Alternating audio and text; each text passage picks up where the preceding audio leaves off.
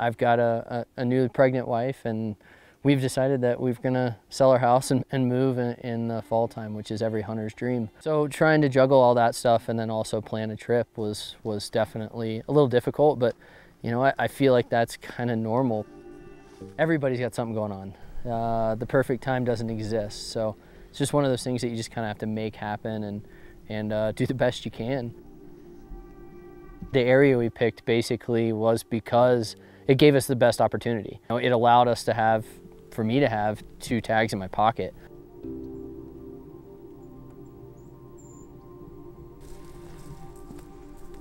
Over here, what? There's a whole herd of elk over here that we watch feed. So there's one bull in the back. Super skinny. Did you see the 2 spikes? Uh-huh. Yeah, there were 2 spikes that came up out of the bottom.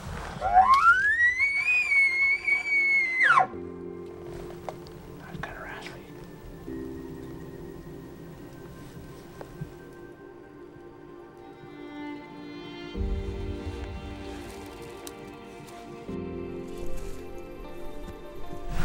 I say we get up here.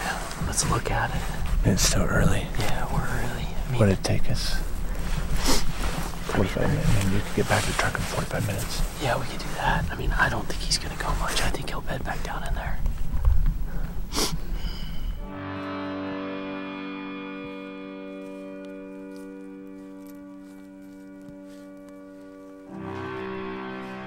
And we covered a lot of miles looking for deer. And by that, I mean, I took the rifle in, had orange on, ready to go, and didn't even take a bow in, which is what the elk tag is.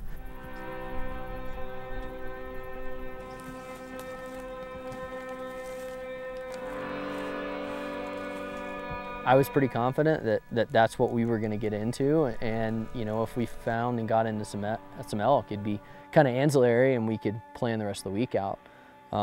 Yeah, those plans got turned on their head, and all we found were elk, which, you know, I mean, I would say both Kendall and I are probably elk hunters first, deer hunters second. We turned up some deer here and there. It wasn't what you would want, that we could at least tell, you know, potentially maybe a spike here or there, but nothing of a caliber that we'd be willing to go after. So came back to camp that night, and I think it was an easy decision. You know, I think I kind of had to break the ice and say, let's do it. But everybody was on board. I mean, it was like, all right, you know, let's go have some fun. Let's go start chasing some elk around.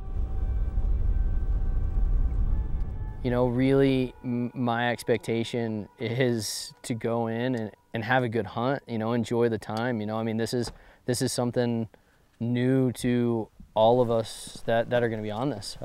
Kendall and I work together, but we've never hunted together. So this isn't a whole blank slate. You know, we're throwing in a unit that neither one of us have stepped foot in. I did hear that. We just go down and work up past him, because then at least we got the wind with us, so if he sounds off, we can work back. Good.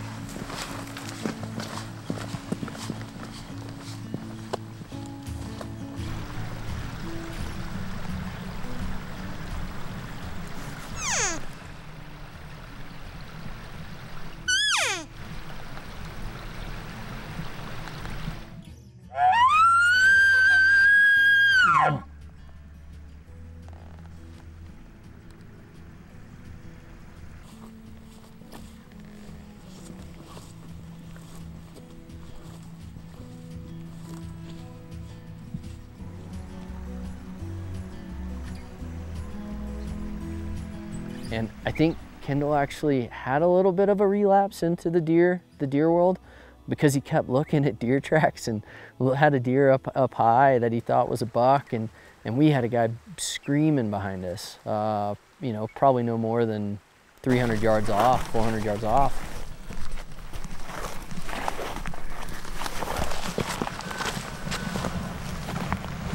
Hey, Kendall. He might be right there, wraps around.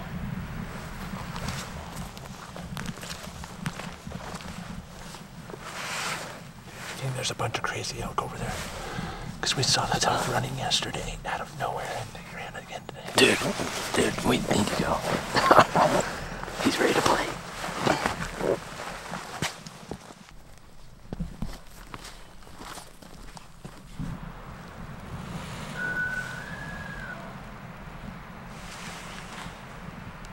He could be up top.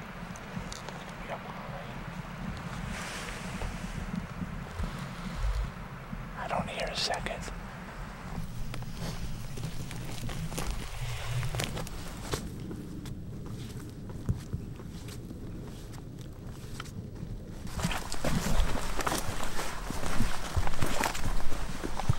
Push pretty quick here.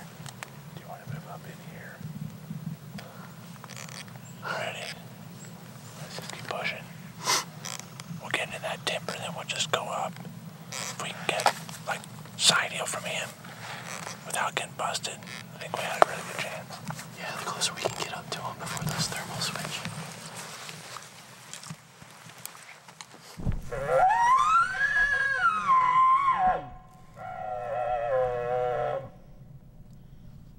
We chased him, and where we were at, there's actually quite a few little fingers and canyons that ran off. So I don't know if he was just that mobile while we were trying to chase him, or if it was bouncing off canyons and echoing and throwing us off, but we thought we were right on him, and then we thought we weren't.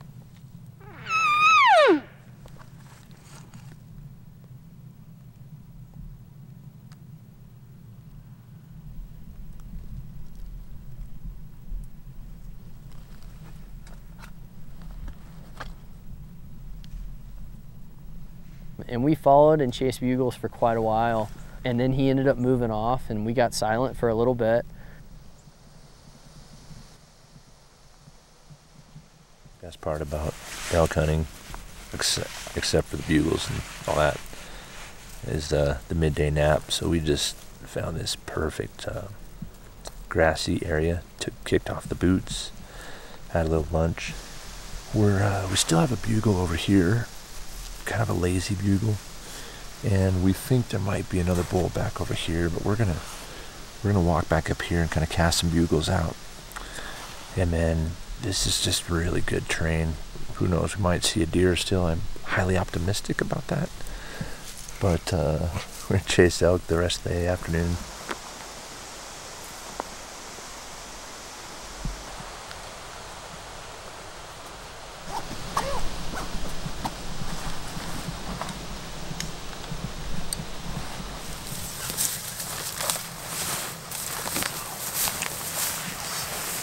Drops, and then kind of starts curving.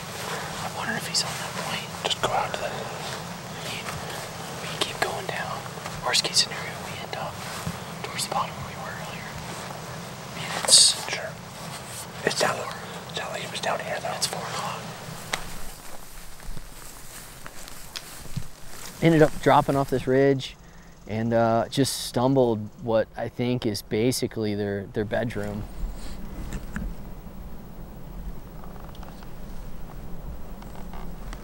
He just lights up and rips off a bugle and was on top of us.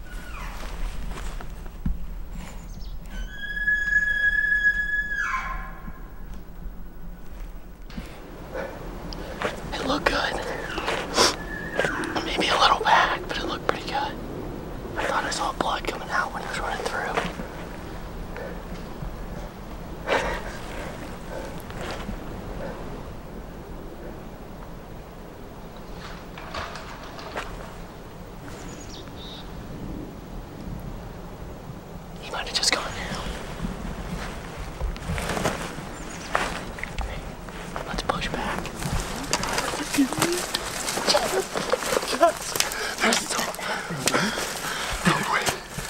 you hear him? I think he dumped. I think he just dumped right there. How far? It was like 48. Was that a little more aggressive? Yeah, it was perfect. Dude, he stood. He stood. I couldn't get a lane. I saw him pass through last minute. I heard him going up this way. Dude, he stared at us. I mean, what felt like an hour. I thought it had grown. He literally stood. I was ready for a lane, perfect shooting lane. And then he passed through it super quick. And then he stopped. He stared at both of us forever. Dude, that's my first call in to a kill. I can't believe it. Let's go get your ball. Let's go find a ball. It's been an hour. There's his tracks. That's a fast thing.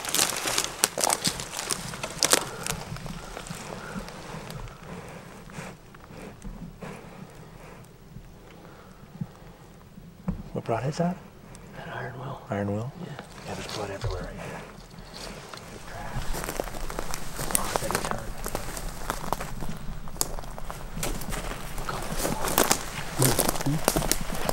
Dude, it's right there.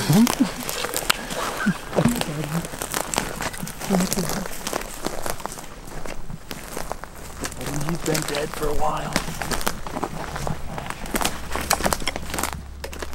He maybe went 50, 60 yards and died right there, you know, and we gave him an hour and got up to him and went to, you know, put my hands on him, and I mean, he had already riggered.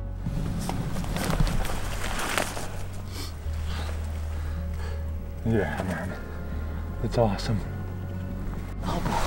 It's a great bull. But the hard work started, you know, the cutting up, and it was an evening kill, so it was a long night. We were in there, got him cut up, started making some in-reach text messages to some friends that we have, some Wyoming friends that have some horses, just to say, hey, you know, are you guys free? We got a bull down. That's a full bag of meat. And sure enough, Kendall gets a text on the inReach. Drop me a pin, tell me a time, and I'll be there tomorrow. And I'm pretty sure all three of us just, you know, instantly had smiles, you know, ear to ear, knowing that we were gonna have a guy come in and help us get the meat out. So it's not that I can't, but you know, when you got good friends with horses, I'm not gonna turn it down.